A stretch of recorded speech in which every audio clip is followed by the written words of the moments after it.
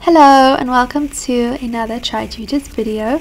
In today's video we're going to be looking at the second part of what I've termed as Pi's time as a castaway. We're going to be looking at the themes that are apparent in this section of the book. So please remember to read the novel first. This is an analysis of some of the key themes through some of the important quotes. So the first theme that is really significant is survival, and I did talk a little bit about this in the previous video, but one of the keys to Pi's survival is the fact that he balances reason with faith. So he is really religious, as we spoke about in the first video in part 1. And his faith in God, or in all the different religions that he believes in, really keeps him going because it allows him to stay sane in in his mental state.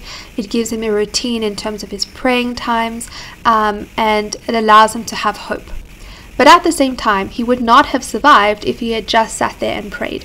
He also has reason to back up his survival. And so he needed reason in terms of figuring out how to train Richard Parker, right? Otherwise he would have died very much sooner. He also needed to figure out how to fish. He needed to figure out how to filter water. He needed to figure out all these different things that involved reason and rationality to live. So in that very first part we spoke about the two Mr. Kumars, and we can see that come through in his survival, is that he needs these two aspects in his life. He needs the faith and the hope, but he also needs reason and rationality and action. So notice that as we go through in terms of this theme of survival. This net would become one of my most precious possessions. So right at the beginning, this net comes onto or near the lifeboat. At the time, he doesn't recognize its importance, but in due course, when he is stuck there for so long, for 227 days, it becomes very useful. The idea of orange juice stirring was too much for my nerves to bear, so I did not consider it. So sometimes, in order to survive, you just have to ignore certain things. The night passed, minute by slow minute. With the very first rays of light, it came alive in me. Hope. As things emerged in outline and filled with colour, hope increased until it was like a song in my heart. Oh, what it was to bask in it. Things would work out yet. The worst was over. I had survived the night. Today I would be rescued. To think that, to string those words together in my mind, was itself a source of hope. Hope fed on hope. So remember that the first few days he survives because he thinks he's going to be rescued. And so once he gets through the first night, he sort of like clambers down and just tries to survive the night because he thinks he's going to be rescued the next day. And then over time, over the next few days, when he realizes that's not the case, that's when he finally actually gets up and figures, okay, if I'm going to survive, I have to find some water, I have to find some food, I have to figure out this tiger situation. So for the first few days, he's very passive actually. He's sitting there, he's just trying to get through past the time, because he thinks he's going to be saved. And that's important to his survival in those first few days because he has this hope. But then later on, he has to change gears in order to continue to survive. I raised my hands to the level of my chest, the weapons I had against the hyena. So he is so thirsty and so desperate that he has to walk past the hyena. He can't just sit there and wait for someone to rescue him. He realizes this, so he raises his fist, which is sort of a humorous image, to raise your fist against a hyena, but he's really to focus on his survival, he needs to go after water.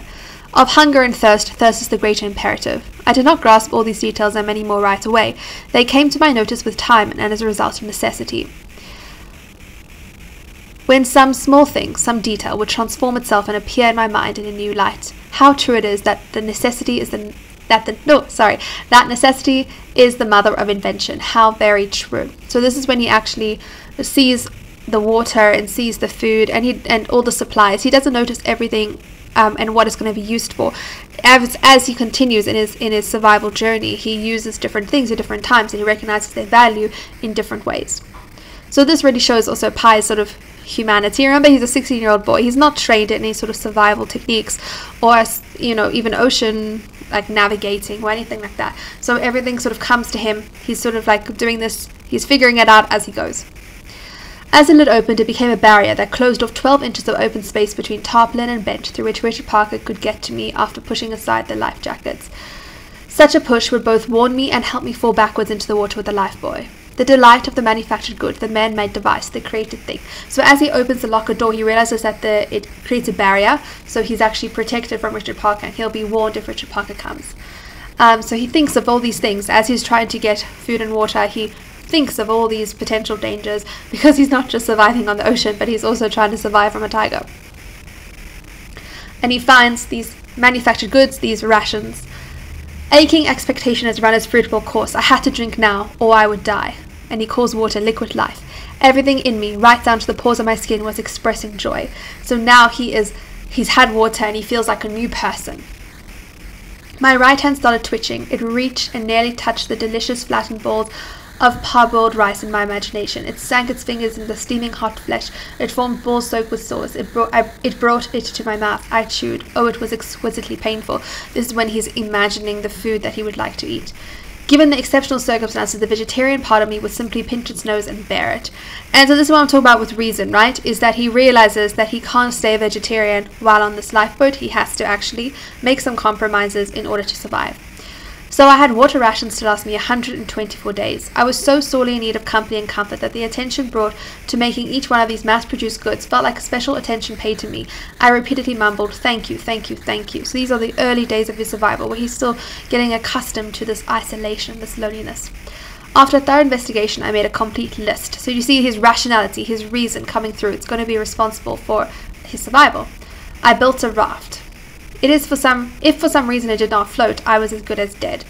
The fish scattered except for the sharks. So when he builds this raft, because he realizes he can't stay on the lifeboat or the Toplin with Richard Parker, he needs to have somewhere else with which to view him, and he builds this raft, but he's no builder or anything. He doesn't have any experience, and he realizes that if it fails, then he's as good as dead. Also, the mention of the sharks just shows like he really can't catch a break from anything. He's got sharks underneath them, a tiger on board. He's in the middle of nowhere. Heavy drops of fresh water plop loudly and wastefully into the sea. So that's just a note on perspective and perception. To him now, who's like has these water rations, the rain seems very wasteful.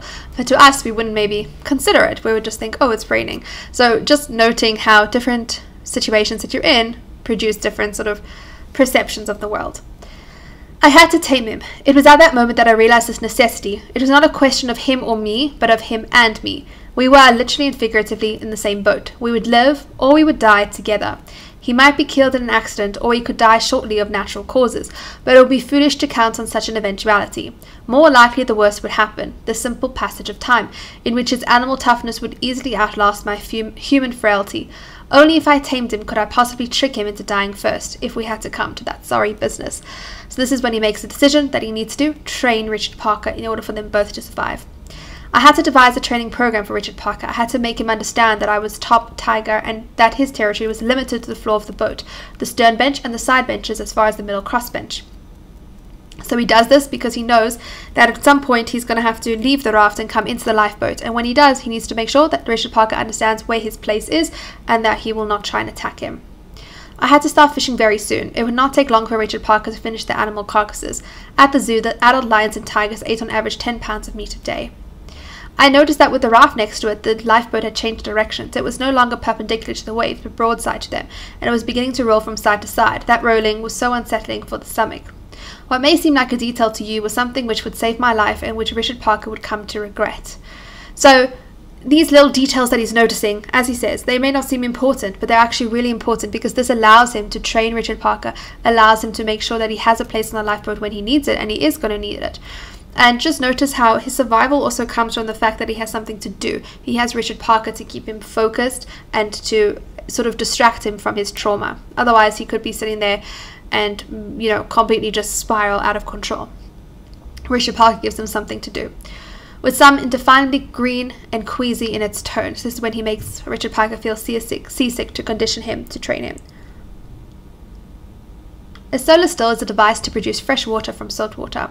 Work was slow but satisfying. It kept my mind busy. It took me a good part of the day to fix up the raft. There were many details to look after. The main rope tensed, while the security rope, which I had deliberately measured out longer, hung limply. It was a fine day. I decided to try my hand at fishing for the first time in my life.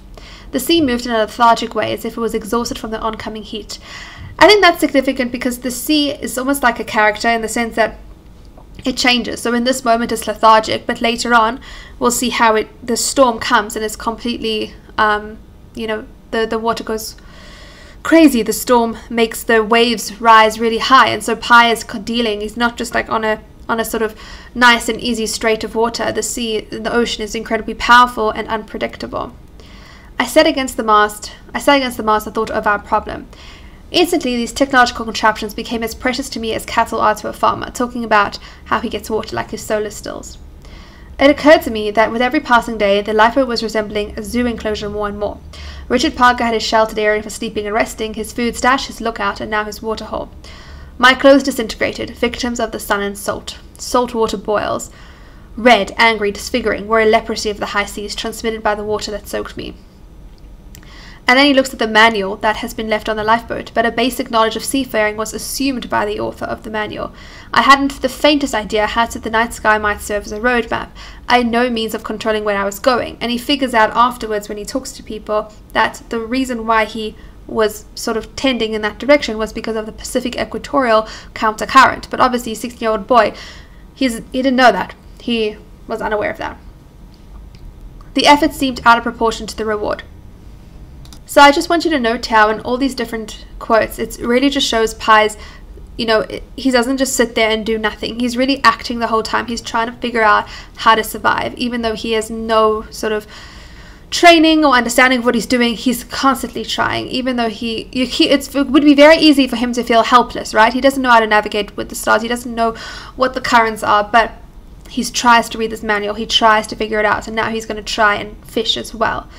I stuck fingers into eyes, jammed hands into gills, crushed soft stomach with knees, bit tails with my teeth. I did whatever was necessary to hold a fish down until I could reach for the hash and chop its head off. With time and experience, I became a better hunter. I grew bolder and more agile. I developed an instinct, a feel for what to do.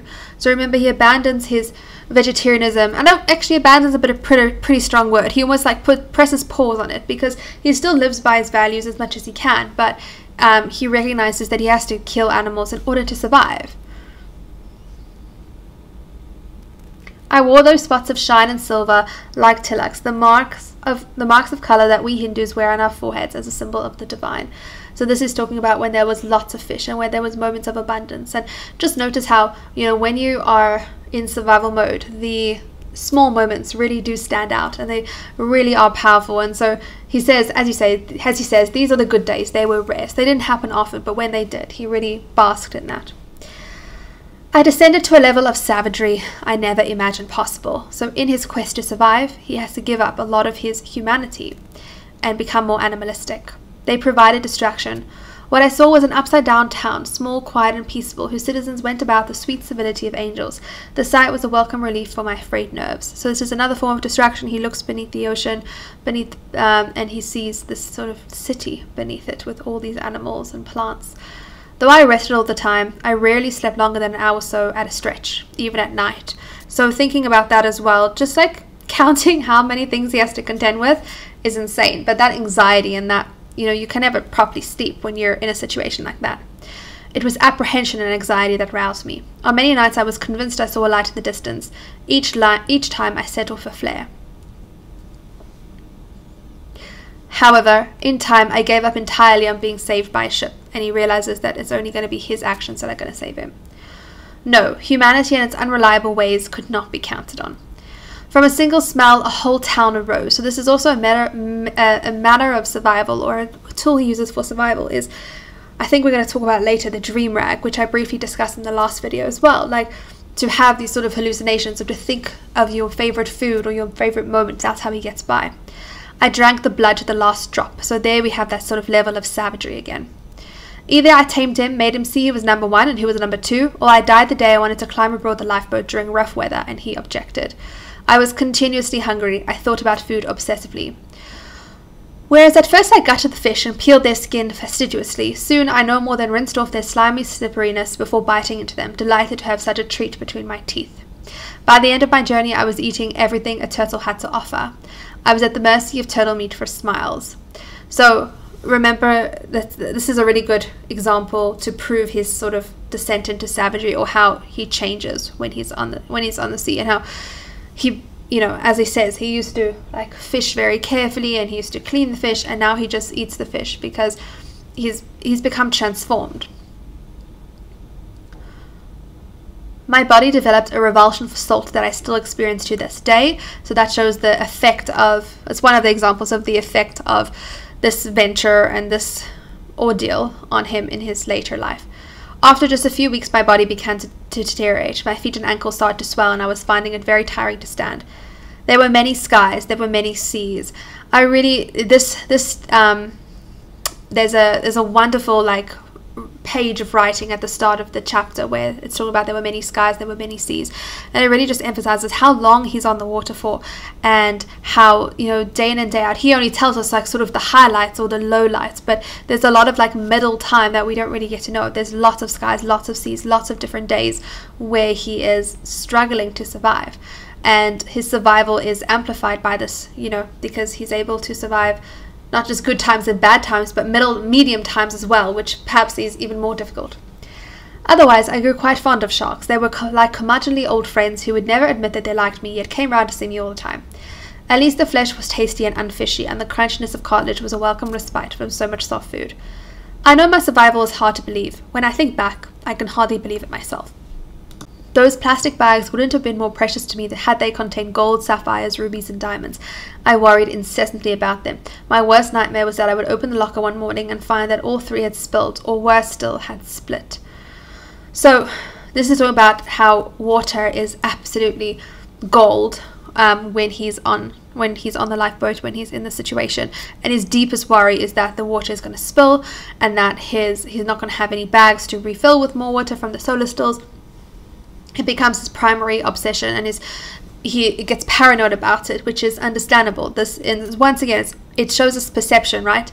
And how in this moment in his life, in this situation, that water is so significant to him. The empty cans of water, which are now preciously kept. So remember right at the beginning when he finds the water, he throws the can over the boat. Now he keeps the cans because he's so paranoid about getting water that he needs to make sure the cans are always full. The scarcity of fresh water was the single most constant source of anxiety and suffering throughout our journey, because right at the beginning he didn't know he was going to be on the boat for so long. He still thought he was going to be rescued. I noticed with a pinching of the heart that I ate like an animal, that this noisy, frantic, unchewing wolfing down of mine was exactly the way Richard Parker ate. The bow vanished underwater. I was shocked and chilled and scared witless, but before we reached the next valley I was half drowned. For the rest of the day and into the night we went up and down, up and down, up and down, until terror became monotonous and was replaced by numbness and a complete giving up. I held onto the tarpaulin rope with one hand and the edge of the bow bench with the other, while my body lay flat against the side bench. In this position, water pouring in, water pouring out, the tarpaulin beat me to a pulp. I was soaked and chilled, and I was bruised and cut by bones and turtle shells. The noise of the storm was constant, as was Richard Parker's snarling. I was sore all over and had a bad cut on my thigh. The wound was swollen and white. I was nearly too afraid to check the contents of the locker. I took out needle and thread and went about mending the tears in the tarpaulin.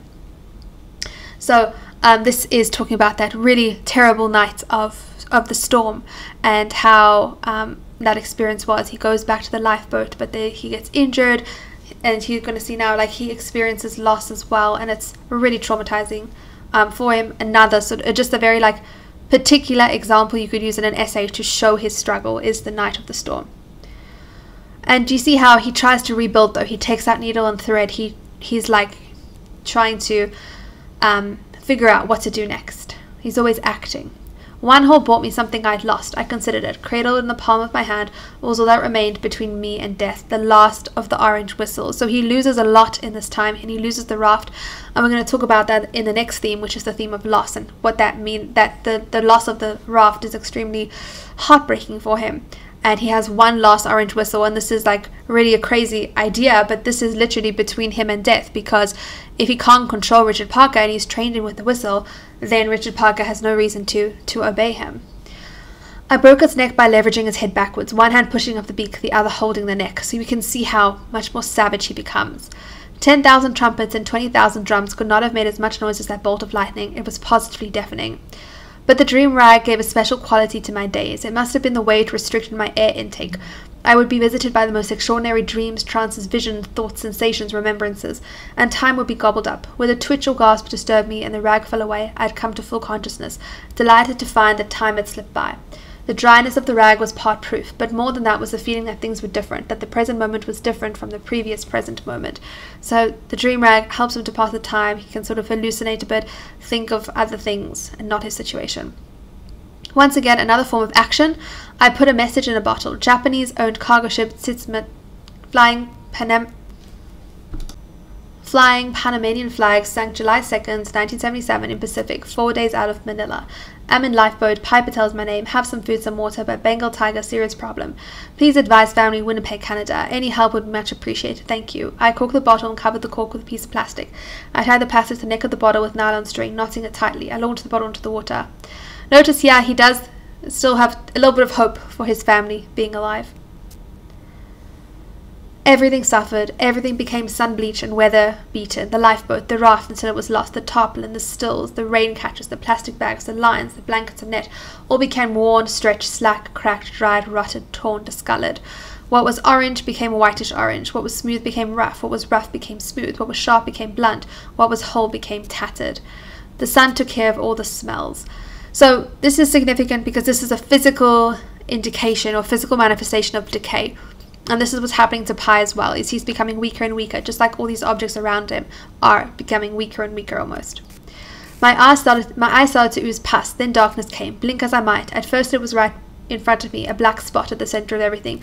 It spread into a blotch that reached the edges of my vision. All I saw of the sun the next morning was a crack of light at the top of my left eye, like a small window too high up.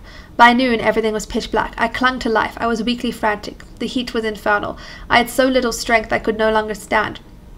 My lips were hard and cracked, my mouth was dry and pasty, coated with a glutinous saliva, as foul to taste as it was to smell. My skin was burnt, my shriveled muscles ached, my limbs, especially my feet, were swollen and a constant source of pain. I was hungry, and once again there was no food. As for water, Richard Parker was taking so much I was down to 5 spoonfuls a day. But this physical suffering was nothing compared to the moral torture I was about to endure. I would rate the day I went blind as the day of my extreme suffering began. I could not tell you when exactly in the journey it happened. Time, as I said before, became irrelevant. It must have been sometime between the 100th and 200th day. I was certain I would not last another one. So this is significant in terms of just showing us the extent of his survival. Like, you can think about survival in terms of the general thing of him surviving all this time on the sea, but also all these individual instances. If you include these in your essay, it's going to show off that you really do understand and that you've read the text. Obviously, remember, you don't tell the story in a literature essay. Definitely watch my video on how to write a literature essay. But you're not trying to tell the story, but rather you use them as examples. Oh, and by the way, I forgot to mention earlier, but I have a video on literature essays on how to write them, and also a video on how to integrate quotes into a literature essay. So if you're watching this and taking down quotes that you want to use, definitely have a watch of that video so you understand which quotes in particular you should be studying, because obviously you can't study all of these quotes. When he finally arrives in Mexico, he describes the people. They came up to me with their hands covering their noses and mouths, because you can just imagine being on the sea for 227 days, living like Pi was. He must have completely looked emaciated and terrible, but smelt really bad as well. Okay, moving on to the theme of loss. Obviously, Pi experiences a lot of loss, so here are just a couple of quotes that can show us the different kinds of loss he experiences. Mother, my tender guardian, angel of wisdom, where are you? And you, father, my loving worrywart, and you, Ravi, dazzling hero of my childhood. Every single thing I value in life has been destroyed. They were dead. I could no longer deny it. What a thing to acknowledge in your heart. To lose a brother is to lose someone with whom you can share the experience of growing old, who is supposed to bring you a sister-in-law and nieces and nephews, creatures to the people of the tree of life and give it new branches. To lose your father is to lose the one whose guidance and help you seek, who supports you like a tree trunk supports its branches. To lose your mother, well, that is like losing the sun above you. It is like losing, I'm sorry, I would rather not go on. I get teary-eyed every time I read that sentence, because it really is such an ordeal that Pi goes through, and this is right at the beginning, before even his survival. Just think about the cargo ship sinking. He's already lost so much. I thought of my family, of how they were spared this terrible agony. On the day when I estimated it was my mother's birthday, I sang happy birthday to her out loud. And so this is the first really big instance of loss, is the loss of his family, of everything that he knew. And another instance of loss is after the storm, when he loses the raft, because the raft, it was like a home to him. Yes, it was in a symbol of his accomplishment. He was able to build the raft himself to keep himself alive. It was sort of a safe space for him. It had kept him alive for so long. There was all this marine life that had grown around it. And with the storm, when it vanishes, he feels this intense sense of loss. My little marine town had vanished. The loss of the raft was perhaps not fatal to my body, but it felt fatal to my spirits. So whenever we analyze a text, we usually talk about the theme of fate and versus free will. So I think there's certain elements of fate and luck that come into Pi's story, and then a lot of free will as well. I always tend to lean towards free will, but we do have to acknowledge fate. So some luck that he experiences that allows him to survive. It was a miracle I didn't hurt myself. So when he actually first gets into lifeboat, he's thrown overboard. It's a miracle he didn't break his leg or anything. If there hadn't been the lifebuoy, I wouldn't have lasted a minute. If it weren't for the Sahina, the sailors wouldn't have thrown me into the lifeboat. So, I mean, that's all pretty lucky stuff, if you think about it. The fact that he was even on the lifeboat. And then, lastly, when he is training Richard Parker and he gets thrown back into the sea, luckily there were no sharks, because there were lots of sharks throughout his ordeal. But luckily, in that moment when he's pushed off the boat, there are no sharks, and he is able to pull himself up and live. Faith and hope, this links to religion, and remember we spoke about this as a really key part of his survival, is having faith and having hope. Vishnu preserve me, Allah protect me, Christ save me. I was alone and orphaned in the middle of the Pacific, hanging onto an oar, an adult tiger in front of me, sharks beneath me, a storm raging above me. Had I considered my prospects in the light of reason, I surely would have given up and let go of the oar, hoping that I might drown before being eaten. But I don't recall that I had a single thought during those first few minutes of relative safety. I didn't even notice daybreak. I held onto the oar. I just held on. God only knows why. So once again, you can see there how it's this combination of reason and faith that allows him to survive. And in that particular moment, it was faith. If he had thought about this reasonably, he really would not have wanted to live, or he would not have persevered. Once you saved the world by taking the form of fish, now you have saved me by taking the form of a fish. Thank you, thank you. I practiced religious rituals that I adapted to my circumstances. They brought me comfort, that is certain. But it was hard. Oh, it was hard. Faith in God is an opening up, a letting go, a deep trust, a free act of love. But sometimes it was so hard to love. Sometimes my heart was sinking so fast with anger, desolation, and weariness. I was afraid it would sink to the very bottom of the Pacific, and I would not be able to lift it back up. So talking about the troubles of faith, and once again I feel like this really shows Pi as a real sort of human figure that we can connect to, because he does struggle. He undergoes struggle even with his faith, right? Even though he's probably one of the most faith obsessed people, he does struggle being in this position to believe in God, but he also says that his belief in God allows him to live. And in this way, I would remind myself of creation and of my place in it. God's ear didn't seem to be listening.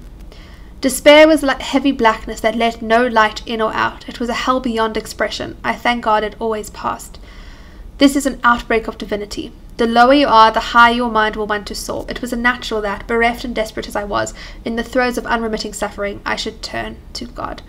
There's a really wonderful line, I'm not sure why I didn't include it here, I must have included it somewhere else, where he talks about how he understands his suffering within the Hindu religion, and he puts his suffering into perspective. So when he was feeling sort of overwhelmed by his suffering and feeling really pessimistic, he then actually reframes his suffering as being just tiny in the scope of the entire universe, and that completely reframes his perspective and allows him to see his suffering for what it is, that it's finite, that it will end, and he's able to then sort of move on in a more optimistic manner. So I mean, it's a really powerful thing to be able to do, and that's what faith and hope allows him to do.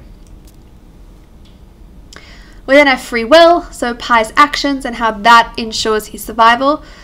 Didn't I have the perfect circus ring, inescapably round? Wasn't this an ideal source of treats with which to condition him to obey? Whistle, I had all the time in the world. My panic was gone. My fear was dominated. Survival was at hand. The Pi Patel Indo-Canadian Trans-Pacific Floating Circus. So all of his actions, so we spoke about in survival, of how he rations the food and the water, how he trains Richard Parker, all of these show his free will, and that Pi's survival is because of his actions, that he is responsible for his success. So we can see the combination of the fate and the free will, but to me I always lean towards free will, and you have wonderful examples to prove that.